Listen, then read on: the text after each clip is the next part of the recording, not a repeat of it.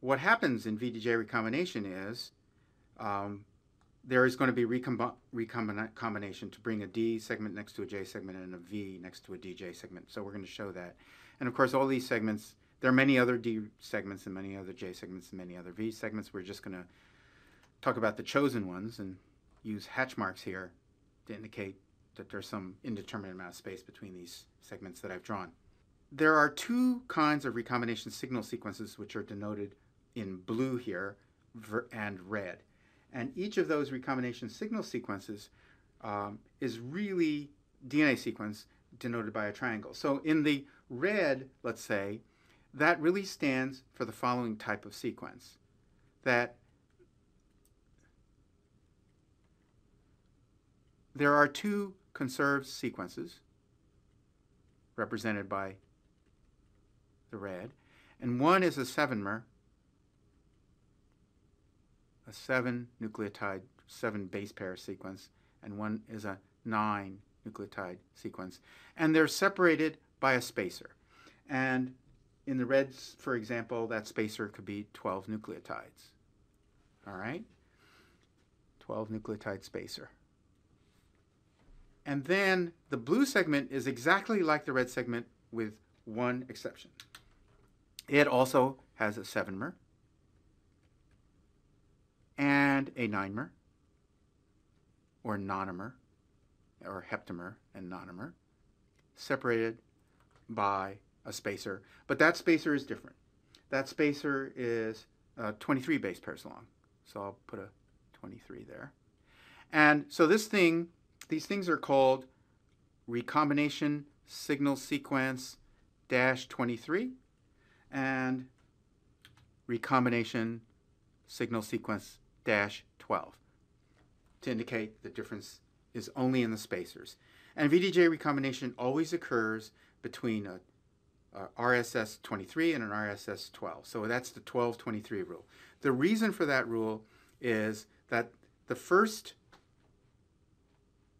mobile element to hop in to the vertebrate genome, I'm going to show you that, say this was the original mobile element. And remember, the mobile element hopped in, and any mobile element hopped in can also hop out.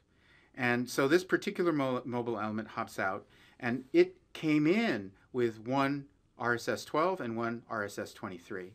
And it hops out in the same way. It excises itself because RAG1 and RAG2, for example, encode an integrase that's also a disintegrase that allows it to hop out.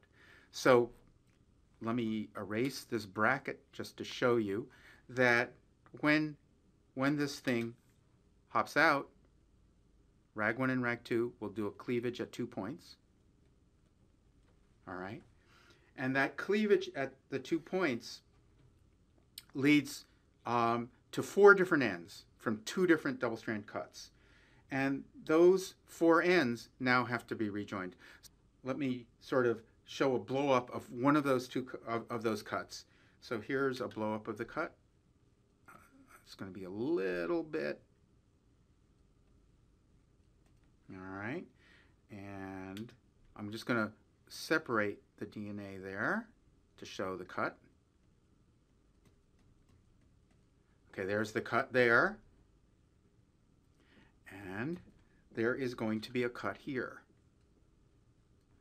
And the cut is going to be there. And now I'm going to draw for you the new cut over here. So there's a cut at these 2 locations that occurred with the cleavage.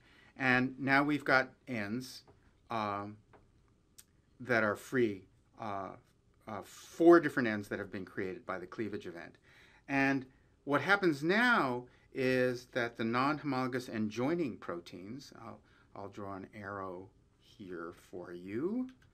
The non-homologous end joining proteins will take these ends and join them in a way that recombines the genome. And they're going to only join them in a particular order. They're going to take the J segment and the D segment and join them, and the 2 recombination signal sequence ends and join them. And the reason it's going to do it that way is because RAG1 and RAG2, after making the cleavage, end up bound to the recombination signal sequences to prevent the joining of those two ends for a little bit, to delay the joining, so that the only two ends that can be joined are D to J. So as a result of that joining event, you get the following. You get the D segment joined to the J segment. Okay? And then, of course, the DNA extends out here, and the DNA extends out here. And the rest of the genome is upstream. So let's put that in there.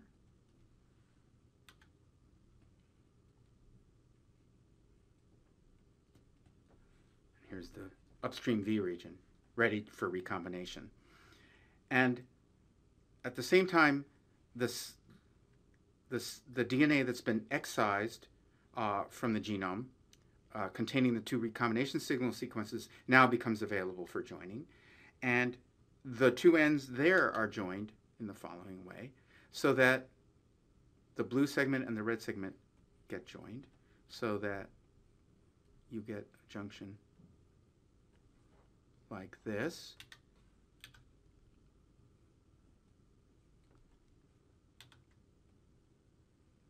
So the excision comes out as a circle. And in the absence of non-homologous end joining, of course, the excision looks like excision of a mobile element. But because non-homologous end joining is out there cleaning up the ends, it'll just take the excised segment and join the two ends. So you have two pieces of DNA. You have the intact chromosome, which I'll designate here. And you have a circle. And the chromosome is now the immunoglobulin heavy chain after D to J joining has occurred. And what happens next, of course, is V to DJ joining, and you just go through the whole thing all over again. So that is a quick overview of the mechanism of VDJ recombination. Thank you.